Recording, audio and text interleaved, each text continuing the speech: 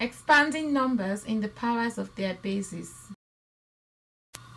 When we write a number in any number base that uses a place value system, each digit can be written as a power of that base.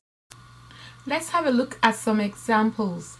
Write the following number as a power of its base. In the base 10 place value system, we count in multiples of 10. So if I place my number in the place value column, then I can write it in expanded form like this. Here's another example. Write the following number as a power of its base. In the base 8 place value system, we count in multiples of 8. So if I place my number in the place value column, then I can write it in expanded form like this. Here's an example with a binary number. Write the following number as a power of its base. In the base 2 place value system, we count in multiples of 2.